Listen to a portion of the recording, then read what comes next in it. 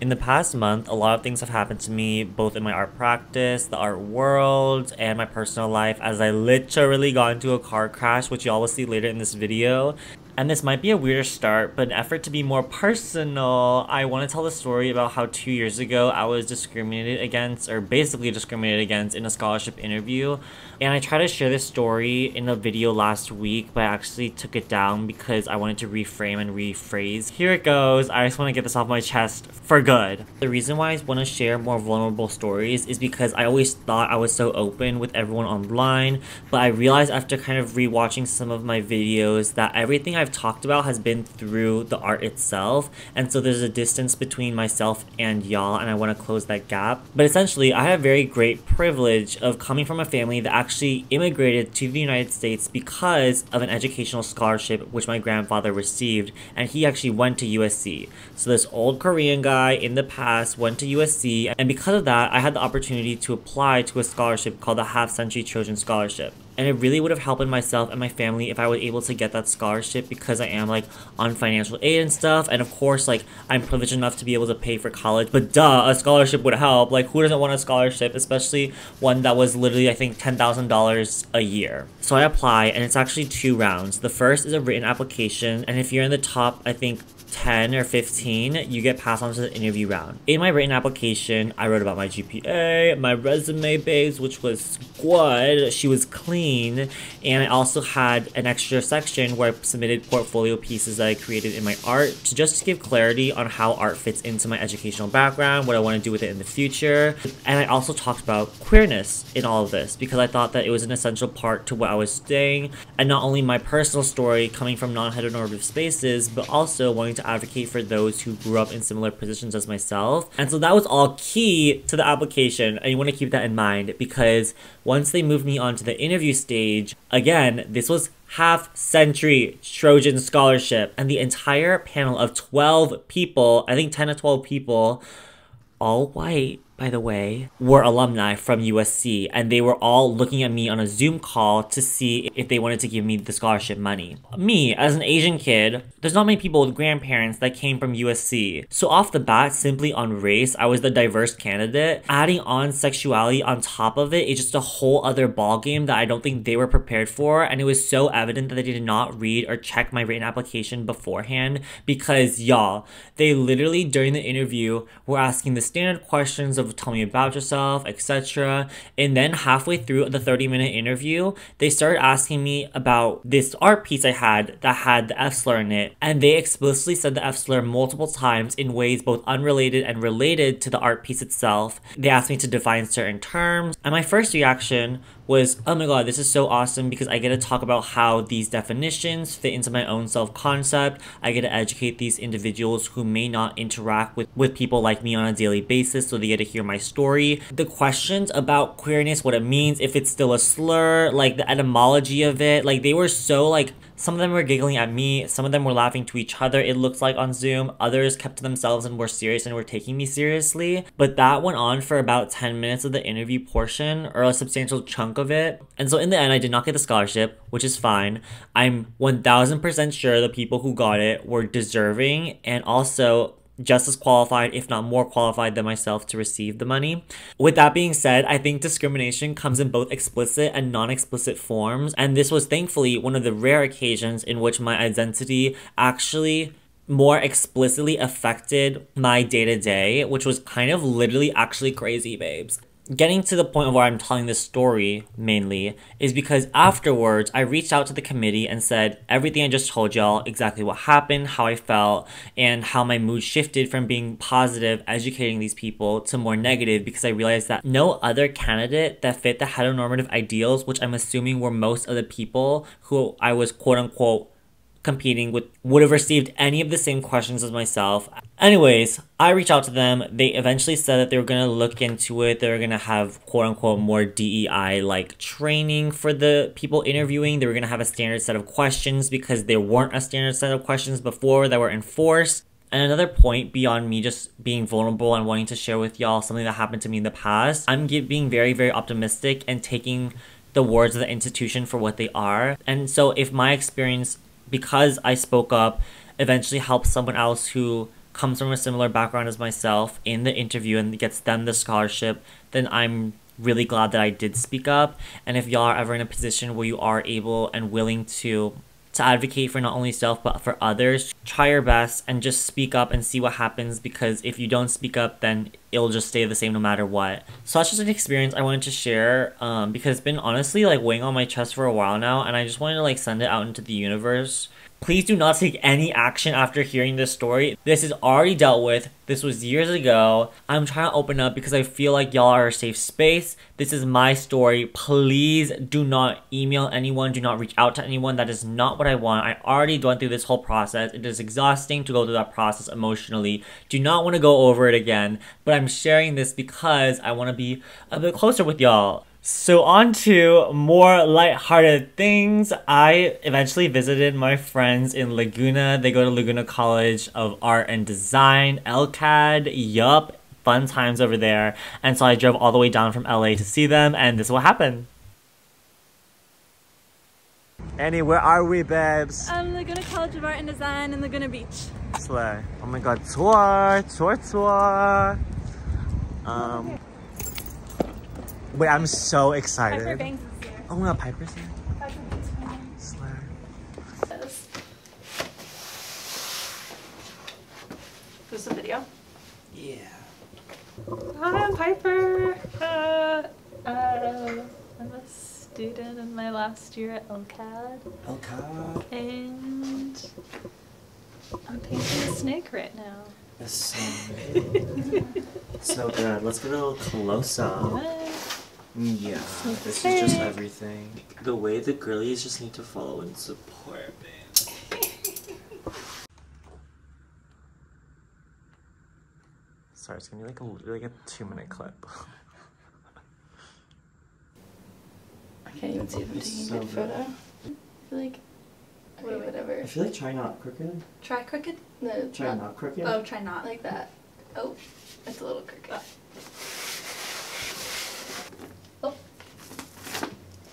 Oh my god. That's so good. Okay. This is an interesting content. Okay. Okay, Guess what's in here?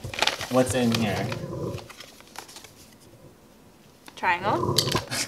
So good. Wait, honestly, it does not look good on this camera. I'm so sad. Hold on. We're doing a bag haul, y'all. Shapes. Wait, I feel like they're gonna want to know where the bag is. Another triangle. Prada. Is it really? Mm-hmm. Oh, that's why it's so good. Oh. It smells really bizarre. Bizarre. It smells like someone spraying perfume in a club.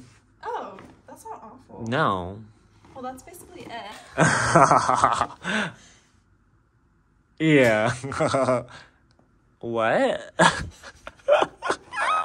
As y'all can tell, I'm in the studio right now, and I'm trying to flesh out a drawing that I did in class. This is the drawing, babes. I'll do a close-up in a sec.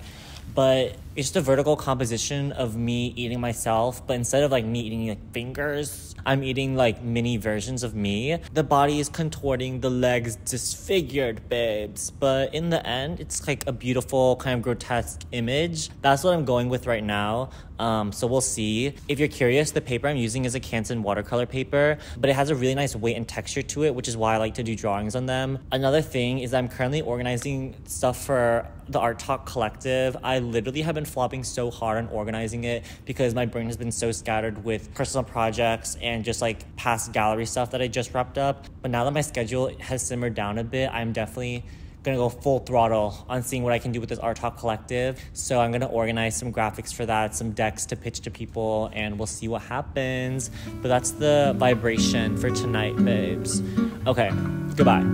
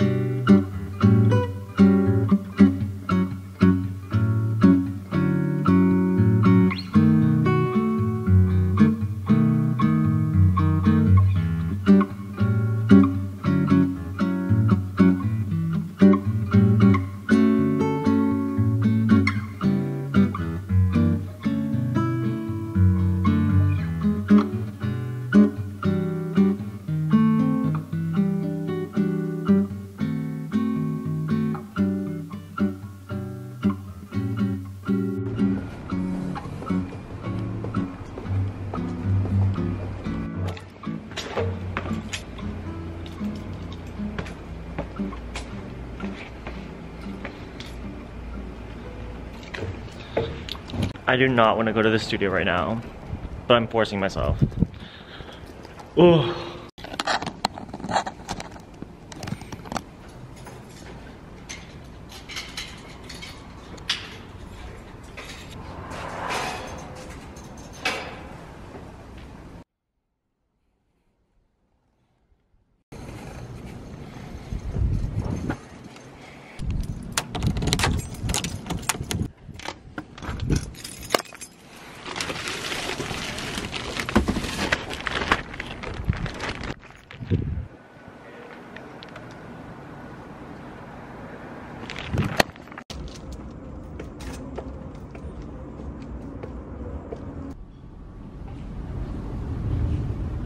Welcome to a week in my life, a day in my life. Girl, I don't know. Right now, I need to move this painting over to the side so I can start a new painting. I just bought a huge canvas roll from Blick that was like literally $90, 6 feet tall by 6 yards wide. So that's a lot of canvas that's primed already. Personally, for me, that's worth it. And with a third of that canvas roll, I'm gonna redo Goya's Saturn eating his son because I have the cartoon character and I have a representational version of myself that I'm gonna have be eaten by the cartoon character. And girl, I'm tired. I can't even explain my art right now. I'm literally just like gone. I was out partying so much these past 3 days and like I don't even stay out late.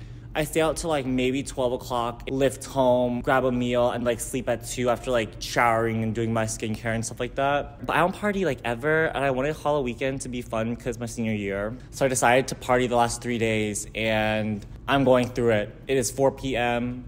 I just got to the studio. I did go on a run earlier today, but I wish I was more productive.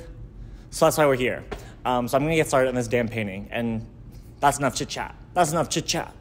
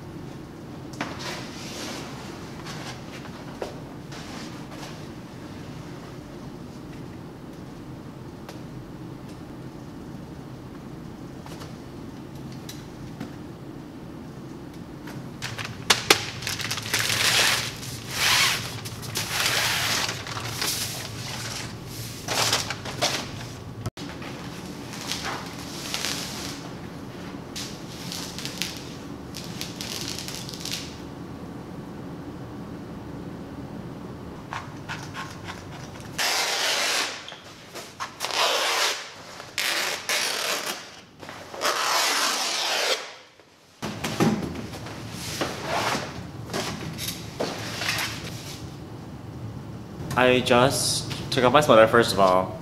I need to take her off, I'm getting hot, babes. And second of all, I hung up the canvas. It's a lot bigger than I was expecting for some reason. I was like a dumbass and didn't like properly measure. I guesstimated. It's giving like when you're studying for a test the night before and you want to do things correctly. You want to, you know, measure, be precise, but then you're like, actually babes, it's just fucking common sense. Like, I'm fine.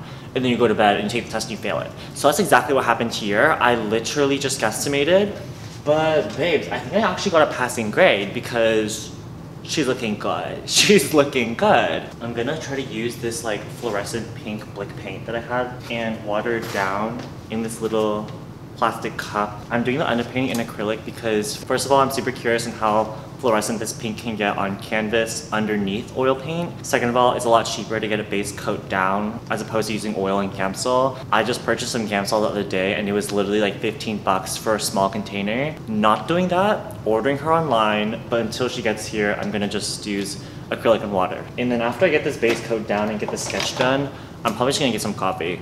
I'm gonna get some motherfucking coffee because I'm so tired. I'm too tired for this.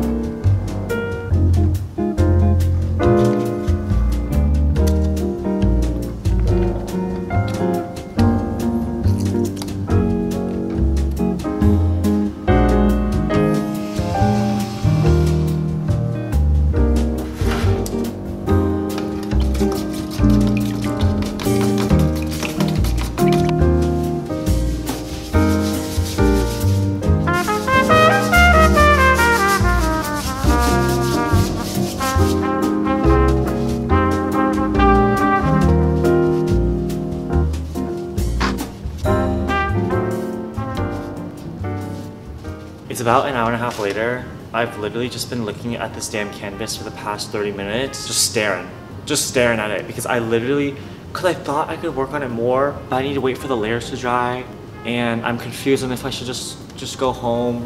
I'm so beyond tired. Obviously, I know it's because of like going out so much, but babes, like, this tiredness is making me feel a bit depressed. At this point, it's not even about art that's making me like sad and frustrated. Babes, when someone doesn't text you back and you've been like talking to them, it makes you want to literally crawl up in a ball and just cry. And that's where I'm at right now. But this is my karma for leaving other people on red, so I get it, babes. Like, what goes around comes around. So yeah, I'm gonna grab some coffee right now, and maybe I'll come back to the studio, maybe I won't. I probably will. So I'll see y'all very soon.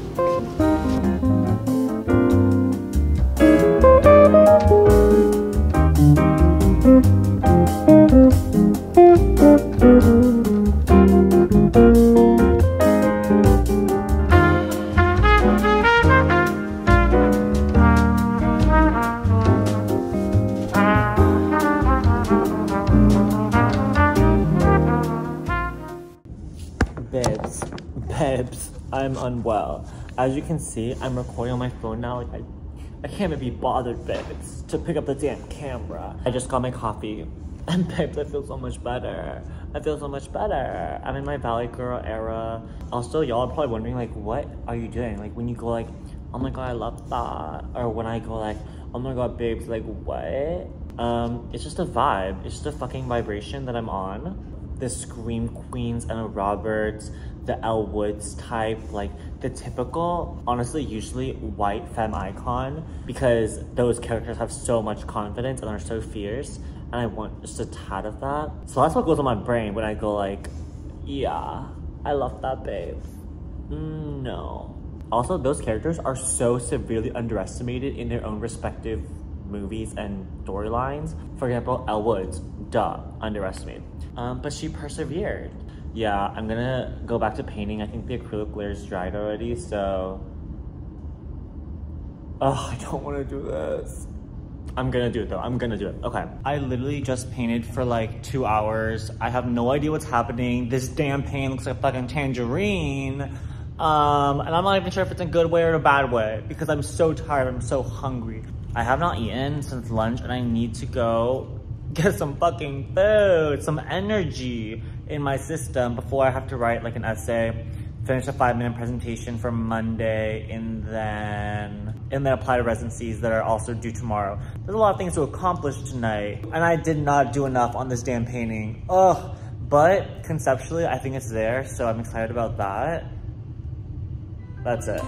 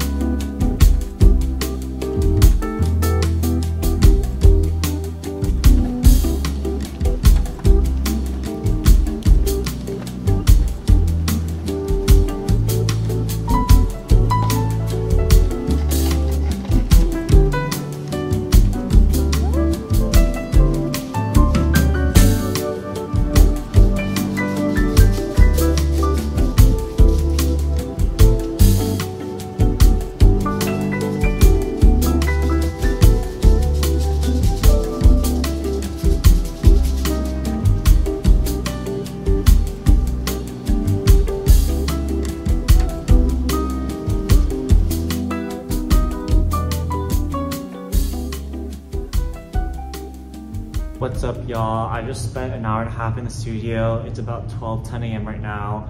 I have a 9 a.m. tomorrow, but that's okay, because I got this booty done. I got that damn booty done.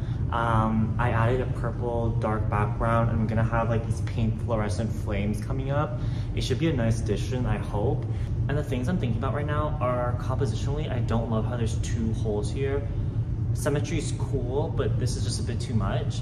So I think instead, when I have the pink flames as an addition, the smoke from the flames is gonna just break this arm slightly to make it so that these aren't as distracting when they're two together. The biggest tip that I ever learned from someone was from Miss Sam Linguist. He's literally a fucking genius, y'all. He's literally a genius. And he was giving advice to one of my friends, Annie, who's a more classical painter and has since moved away from it. But at the time, it was just talking about, if you have a classical painting, Renaissance style, very, you know, very realistic, well painted, and you just add a square, a modernist pink square in the middle of it, suddenly everyone who is just looking at Renaissance paintings looks at that artwork and thinks it's genius. Absolutely stunning, because in that context, adding a pink square in the middle of a painting is crazy. It's crazy. And so someone doing that is just like above and beyond. You have a bunch of like modern artwork, and this pink square is same old, same old. It's been there, done that for them. But then you add, like, let's say an elbow. The elbow is realistic, you have it there and it breaks a certain plane or two. Suddenly you're making a callback to like the Renaissance period, a classical time, and adding that into the modernist, everyone there is like, oh my God, that's crazy. And so I'm trying to understand where my painting fits in all these contexts and what moves or gestures I can make to push it into other realms so it becomes formally more interesting. So that's what I'm trying to do here with the mixture of the cartoon caricature of myself and the more realistic classical body, and then having this gestural background with like a graphic kind of design-ish flame. I think it's gonna push it into like just a crazy realm that I'm hopeful is gonna be good. But we'll see, we'll see. That's it for tonight, y'all. I'm gonna go home, eat a little snack, go to bed, and then wake up for my 9 a.m. That's crazy. That's crazy. Okay, goodbye.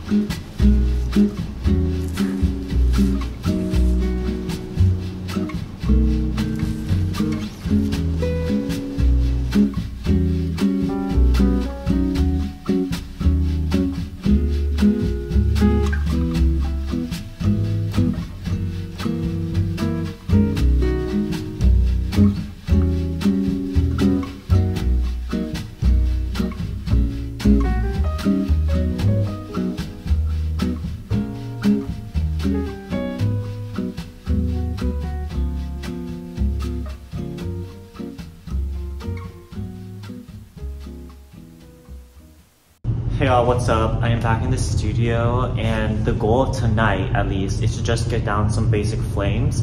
Pink flames at the very bottom, and compositionally, I want it to be all diagonal along with the main figure so that the flames are kind of engulfing it. But I just mixed up some of my pink paints, and I used, I think, primary magenta, yellow, and white to achieve this pink, in case y'all are wondering. It's super vibrant and bright. The rest of the plan for today is to also go to my sister's performance. My sister is performing a gig at this kind of local underground speakeasy type vibe, so I'm really excited to see her perform. That's at 9:30 p.m. So I'm in the studio. As you can tell, last night was kind of crazy. Do I still have a tag? I was just like nervously touching the bottom of my jorts, and babes, I need to take that tag off. Anyways, last night I got into a car crash on the freeway. It was the one time. It was not a vibration, babes. This is what the car looked like in the end. If you know me, when I'm in shock, I just like shut down. I don't know where that comes from, and I look very relaxed on the outside, and so I wasn't even processing. I just like sat in my car after it happened for like maybe 2 or 3 minutes just looking for my insurance card and stuff like that. Anyways, okay, I'm actually all over the place. I was on the freeway, I was in the furthest right lane, and there was another right lane merging in. And so when those line of cars were merging, everyone had to brake to let them in. And so the people in front of me were braking, and it was trafficy. So I was looking to my left to try to merge into the next lane. But then when I looked back, I saw the car in front of me like push their brakes, and I immediately like floored mine, but then crashed into them. I rear-ended them. Luckily, everyone in the situation's okay. Their car maybe had a dent in it, which I'm so thankful for, because it means like that their impact, like they weren't injured, nothing happened to them. Like it was fine. But then they ended up like moving their car forward, obviously, from the collision, and then hit the car in front of them, who then got like a lighter tap. But still, all three of us were involved, and so we were just kind of talking with each other on the freeway, and we got really lucky because it was right underneath an overpass, and so there was actually a mini sidewalk we were able to go on to talk, which was really helpful because if it happened like in the middle of the road, that would have been like a disaster, because right after my car stopped working completely. And the worst part is that I was on my way to my sister's performance. My sister sings. She is a really great singer. This is her music. You should check it out. It's a lot of pop, a lot of like R&B-ish vibes. It's very good, and I haven't seen her live perform in over a year. And so I was on my way there, and that's when that crash happened, and so I couldn't see her performance, which I was so mad about. The song I was listening to when I crashed was Is It Over Now by Taylor Swift, and like, babes, it was over now because that car is done for. I'm just like, yeah, I'm fine.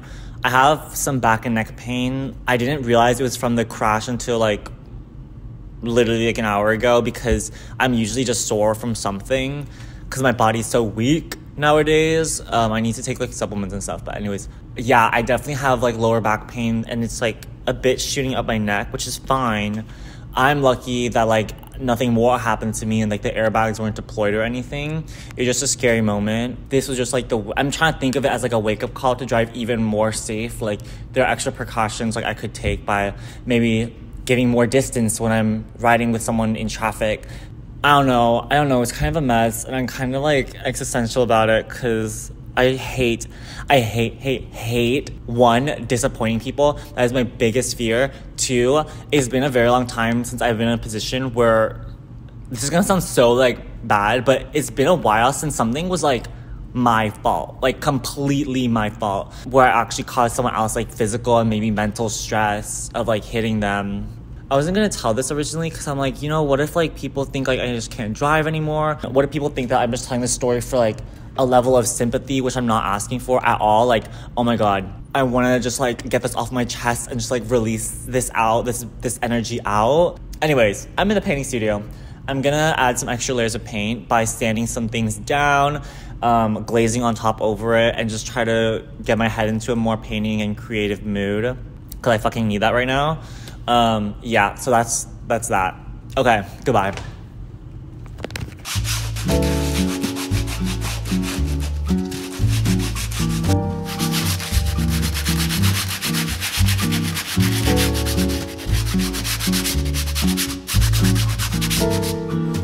In these last couple clips, I'm finally finishing up this painting. I've been working on this painting for about a solid week and a half, and for me that's actually a long time because I probably spent almost 30 hours on this painting. Usually it only takes me around 20 hours to complete, and that's because I usually like conjure these up pretty quick.